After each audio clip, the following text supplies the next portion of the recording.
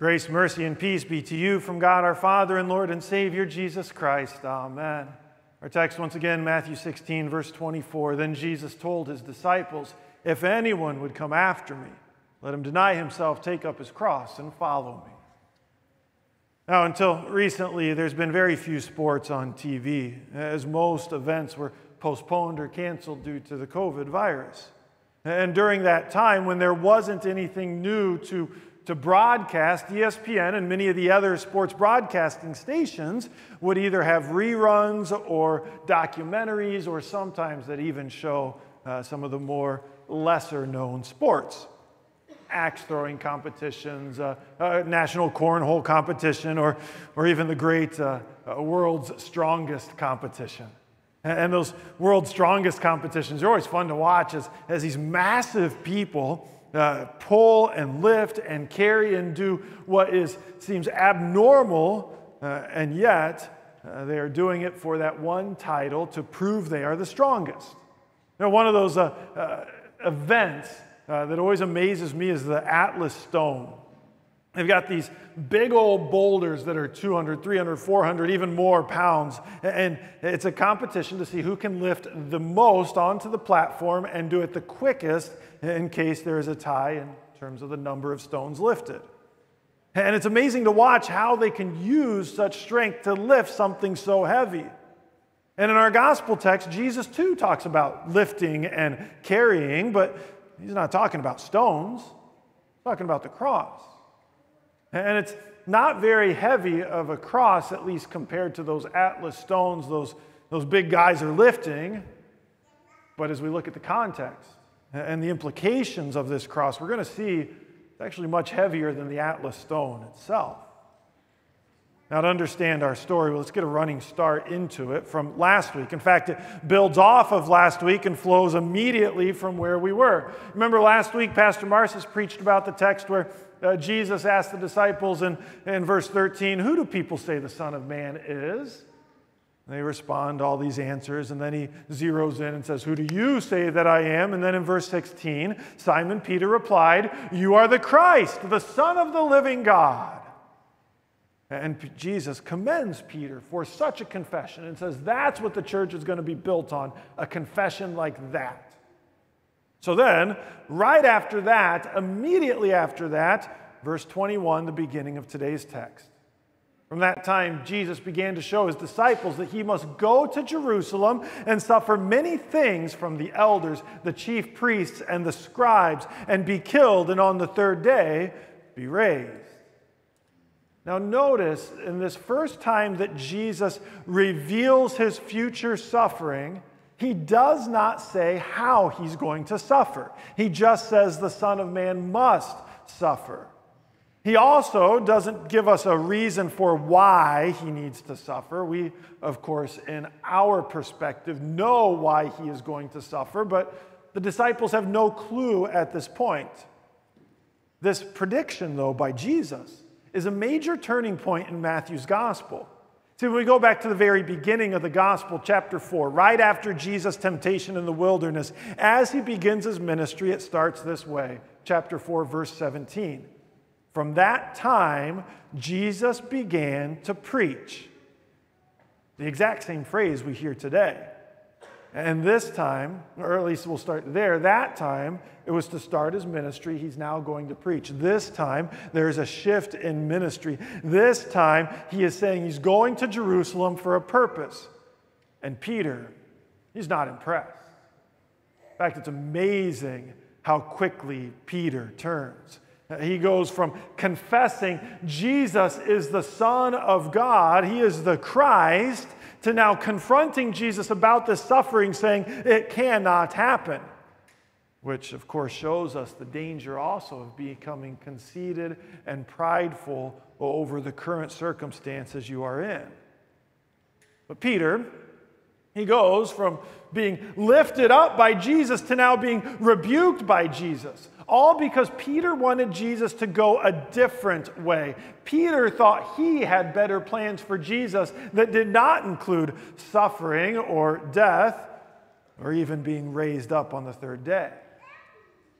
And that's part of the problem, isn't it? That that we have great ideas ourselves, and many times our ideas for life run counter from God's plans for us. Kind of Isaiah 55, verse 8 all over again. My thoughts are not your thoughts, and my ways are not your ways, declares the Lord. God's ways, they seem off at times. I'm sure many of us would prefer to rewrite a chapter of our past or even rewrite the present, and I know many of us would prefer to rewrite the way this year is going. Peter, he tries to rewrite, and he was rebuked. And maybe that's putting it lightly. Jesus says to him, verse 23, "Get behind me, Satan. You are a hindrance to me, for you are not setting your mind on the things of God, but on the things of man." Can you imagine being Peter for a moment? I mean, we get upset if somebody desecrates our name and speaks ill of us. If someone calls us something derogatory, we get angry or start to simmer on the inside, even if we don't show it. Especially when things get heated. You look online in any sort of debate, and there's a theory that's been proven over and over that it doesn't take much time before somebody gets called Hitler or a Nazi. And if that's you, or if you get called that, you get frustrated, you get angry, you want to fight back. And Jesus turns to Peter and identifies Satan within Peter. And then it continues right in verse 24, finally to our text. Then Jesus says to the disciples, "If anyone would follow me, would come after me, let him take up his cross, let him deny himself, take up his cross, and follow me." Now that's the first time we've heard the word cross in all of the gospel. And so we know the bigger picture of what the cross is, but the disciples, they have no clue right now. We know Jesus will die on that cross. They didn't know that. We know he's going to forgive sins through that cross. They don't know that. They only know that the cross is an instrument of Roman torture and capital punishment. They know it's reserved for the worst of the worst. But the cross in this context does not show Jesus on it yet. We're not there yet. The cross in this context for the disciples is simply a way of following Jesus, a way of being his disciple. And so Jesus turns to Peter, says, "Get behind me, Satan." And on the cross, with the cross, behind Jesus, that's where the church is found. That's where we are to be. Peter hears this as a rebuke, and rightfully so, and yet Jesus is speaking a great truth in there. Get behind me, because that's where we are to be found. And that's how we follow him.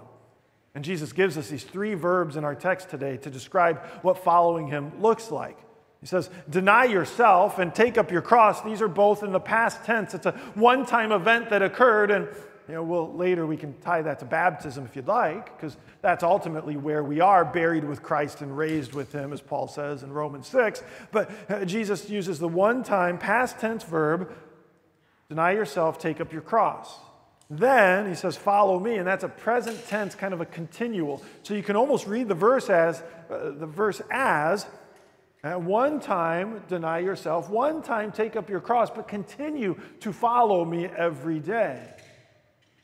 And as you take up your cross, we continue to experience the challenge that the disciples experienced back then. Because while they didn't understand fully what the cross meant, many times today, we still struggle with the oddity of what the cross is. In fact, we've lost some of the offensive nature of it. We instead gold plate it and put it on our jewelry, or we hang a beautiful cross in the front of the sanctuary, and those are all good things. We put artwork of the cross on our Bible covers or on the walls of our home, and those are good things to remind us of the cross. Don't hear me wrong. Or sometimes we'll use the phrase carrying our cross as if it's an identification of a burden that we have. For example, Pastor Marcis will often say in the office to me, you are the cross that I must bear. And there might be some truth to that. It's still taking it out of context, though. To take up our cross, as Jesus says, is to deny ourselves. And that's hard because the world will tell us something different. The world says we need to be ourselves, we need to find ourselves, we need to look within ourselves. And Jesus says to lose yourself, not to the music or the moment like the rapper Eminem says, but to lose yourself in the cross.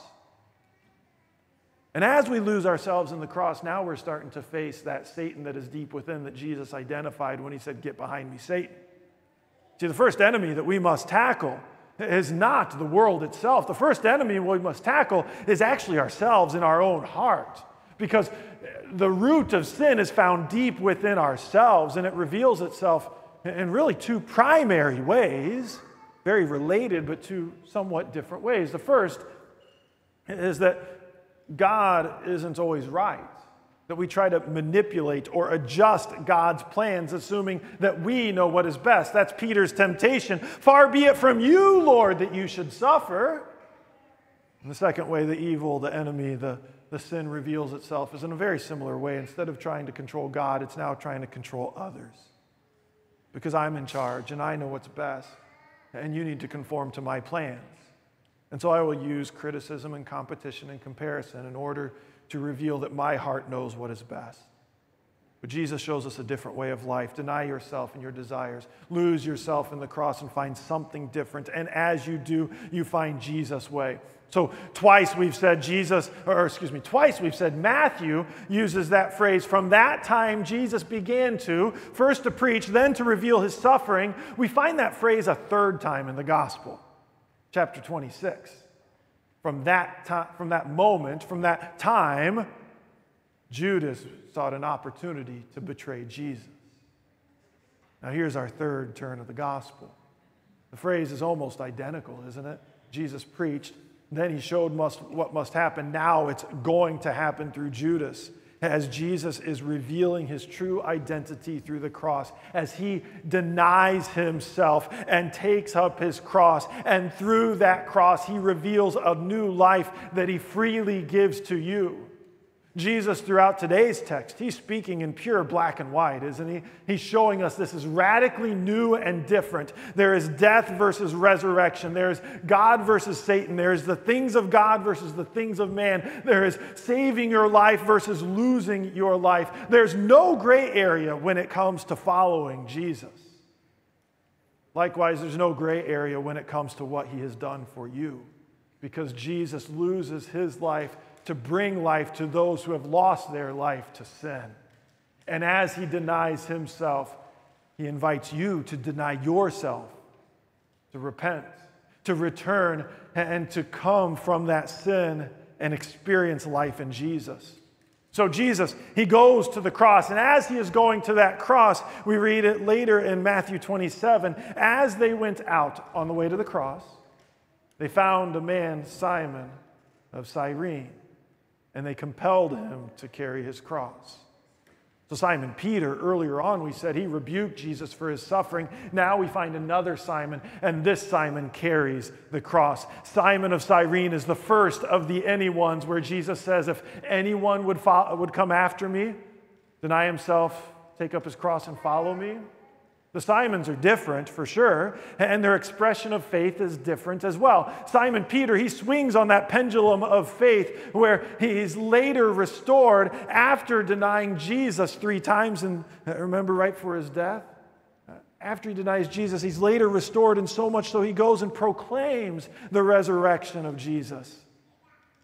Sometimes we're on that pendulum where we are weak and we go our own way and we kick and scream against God's plan. But Jesus' words are still true, and his actions still carry weight as he comes to forgive. Other times, we are like Simon of Cyrene, where we are right behind Jesus and helping carry that cross, or we're right behind Jesus carrying our own cross as we are following him as he leads the way forward in faith.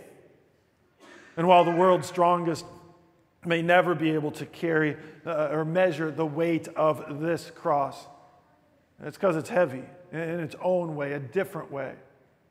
And while the strongest of strong people can lift those Atlas stones, we need help with our cross. And that's where Jesus comes. When he says in Matthew chapter 11 that my yoke is easy and my burden is light.